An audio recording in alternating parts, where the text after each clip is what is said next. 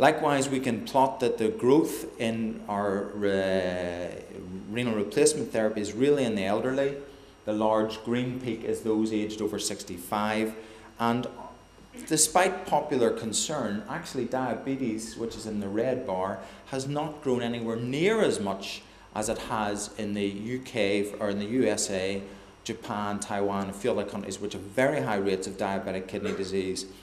And I would congratulate my GP colleagues, Jerry and others in the audience, because I think it's our very good diabetes care in the community and increasingly everywhere else that is contributing to this. We use what is called a funnel plot to interpret differences between units, so that you can see that survival in this particular unit over here and the bottom here is much lower, below the solid red line. This is Cardiff, it's identifiable in the report, and Cardiff went off with this information and did a thorough review of their mortality, 130 odd patients who died that year in Cardiff involved with renal replacement, and found that really they just had very sick patients. Cardiff covers Merthyr Tydfil, one of the most deprived areas in the UK, for instance. So this is, we were able to explore that this is clearly because of deprivation and case mix. The following year, Cardiff's mortality is actually back in the middle of the group again. We can answer specific audit questions about standards that we have set. So an audit should answer a standard question. So what percentage of your patients have a blood pressure less than 140/90? And we can answer this. We can now do it quite nicely using a map system. And you can go in and hit the focus on Belfast. I've highlighted Belfast here. And you can see that we were only achieving 38.6% of our patients getting that standard. Not great across the UK, but certainly we could do better. And we haven't improved over the last 3 or 4 years. So I've got some work to do when I go back today to say, right, well, what can we do better? One of the simple things you can do with this is you can look at your neighbouring unit. Tyrone County is achieving nearly twice the rate of blood pressure improvement compared to our unit. So I can pick up the phone, ring Peter Garrett and others and say, what are you doing differently from us? Okay, so the map is very dynamic. It allows us to see that actually Tyrone is right at the top of the achievement ladder. In the UK terms, Belfast is stuck in the sort of second from bottom quartile. But this is very helpful to help people drive forward quality and improvement. We can also obviously publish academic papers, but this is just published in the BMJ, highlighting that there's a lot of variation. Just look at the scatter around the percentage in the numbers of patients that are registered for transplantation within 2 years. And if you're a dialysis patient in one of these units at the bottom, and you say, well, hold on a minute, I'm down here, there's only 30% of myself, my colleagues are listed for transplant. We want to be up here, we want to have 60% of our patients listed, assuming that we've got the case mix adjustment right. So this is a very big driver for change. The other important, simple, practical steps, when people say to you, oh, Mr. or Mrs. Bloggs, she's too old really to go on dialysis.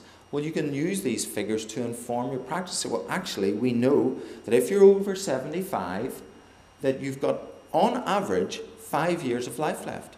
That's far better than many other chronic diseases. So you get end-stage renal failure, you will live for 5 years, on average, in those who are over 75 in the UK.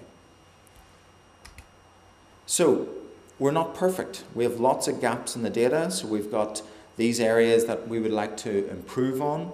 We would like new areas to consider: hospitalisation, quality of life, patient-reported outcomes. These are all of the things that we want to move into, and we're very bad at recording palliative care, conservative care pathways. So I'm interested to hear what Kieran and others have to say later about this. One of the things we've developed from this system is the patients now can view their own records. It's called Renal Patient View. And there are about 14,000 patients in the UK registered that go in and look at their lab records, their drugs, and so on. And we've now started piloting a system whereby they can go in and put in their blood pressure.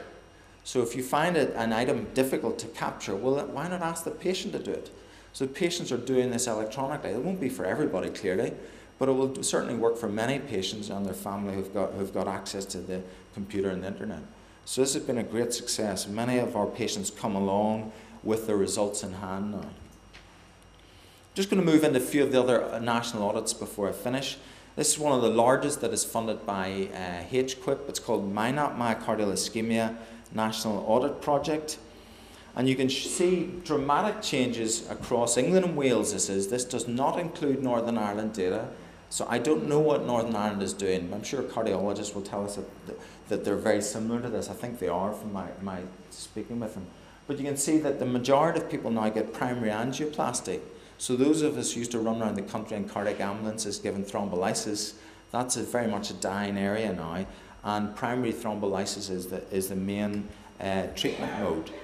This is the percentage of patients with an admission diagnosis who've had primary angioplasty. It's growing each year, up to nearly 90%. And most importantly, the survival is improving year on year, so that in the last year, just over 8%, top right, of patients who had a ST elevation myocardial infarction survived the first 9 months. So really this is a staggering change in my lifetime as a doctor to see this improvement in myocardial and other areas done through national registries and audits. We're working closely with the National Diabetes Audit, and again I highlight this because it's got England and Wales in there and we are not on the map. We are off the map here. I don't know why. I would like to be compared with my other units as I am in the renal world, but in the diabetes world I would like to be compared with the rest of the UK, since we have roughly similar structures, or at least to have enough resource that we can say yes, we can put them side by side and we're equivalent. There are issues for us specific to Northern Ireland, and there are issues in that we have the Data Protection Act that applies to the whole of the UK, but in the rest of in the England and Wales, and we'll hear a little bit about Scotland, they have a way to, if you like, have a central body that can give them, if you like, a governance arrangement to say they're allowed to use non-anonymised data to do national audit. And this is the Health and Social Care Act 2006, what's called Section 251. I don't want to get too technical, but they apply to a central body. It's mentioned at the bottom, the National Information Governance Board, that they have in England and Wales. We do not have the equivalent in Northern Ireland. I know we're working towards it, and I've spoken to Chris Matthews and others in the department. We're working towards this, but in my view, we are very much behind until we get this. And many of my colleagues, when they go to do this, feel, I feel like, get frustrated by the bounds that are set there because everybody's uncertain about the data protection issues and the confidentiality issues. But I think these are surmountable. So what can we do now while we're waiting for this? Well, you can still go to the various data custodians. I've done this for a chronic kidney disease register that I'm involved with. We can still have our projects that mirror national audits. We can certainly consider how we use our audit resources.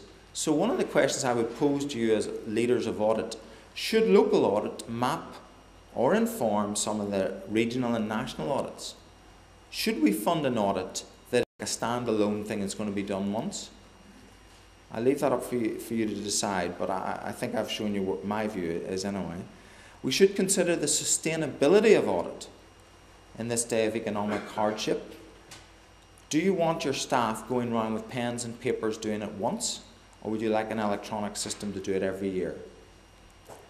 The efficient systems then are required. We need to use the existing systems. We have to get away from the Belfast Trust system and many other trusts. We've got 500 different clinical information systems. It's unbelievable. And we have to understand the importance of unique identifiers, linkage between these systems to allow us to answer these questions. And at the very bottom, I'm just getting to the idea that we need to be more sophisticated. It's not just good enough to do the audit. You have to understand what are the resources available for achieving that audit. So that's what I would term multi-level audit, where you actually audit the staff resources as well as the patient outcomes and say, well, actually, that unit's very efficient. So this is what we have to move into. So I'll finish there by saying, what can I do in my area to help sustain audit, get involved with IT. Even if the system does crash, keep involved with your IT people and keep doing the audits. Thank you for your attention.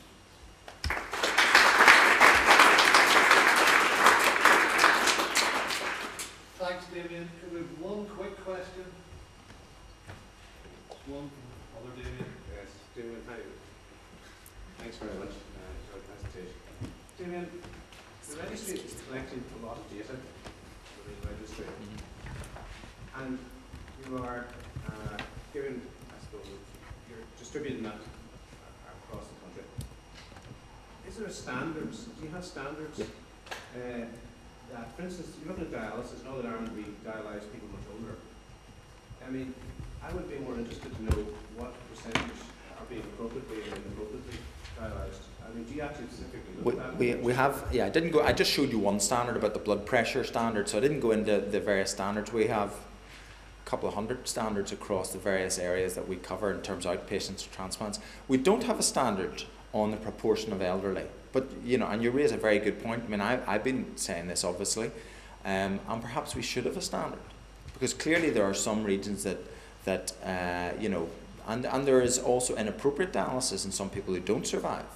Absolutely. Absolutely. I mean, so that comes sort of on to the next part is, you know, the registry can it affect outcomes, or is it moving into this? Well, yeah, we've talked about this. We've talked about whether a central registry can actually affect change in outcomes. And my view is quite clear. What we can do is gather data, present it back to people, help them understand it, because that's important. It's not as simple as you think. You need to adjust for ages and case mix, as we've seen. But you then have to leave the change to the individual unit. That's my personal view, because they are the people that know the resources. But they need to see themselves on that map each year to see where they rank. And that drives thing. I mean, I perhaps didn't show, but our survival is going up every year. Now, you could say, well, survival is going up every year in the general population, but our survival is going up slightly more than we would anticipate just from if you like, the background population. So there are things that we are seeing year on year, and I don't think it's for us to tell people how to do that change, because that would require us to move into actually obtaining unit level information and then presenting that back. We might get into there, but that would double our resource. I think we'd have to, you know, at the minute we have a budget of about $1 million to do this. I think we'd have to double it to really get into that area. The qualitative work, which is, I think, what you're talking about, and qualitative work is very important, but you find that often happens at unit level. Thank you very much, Damien.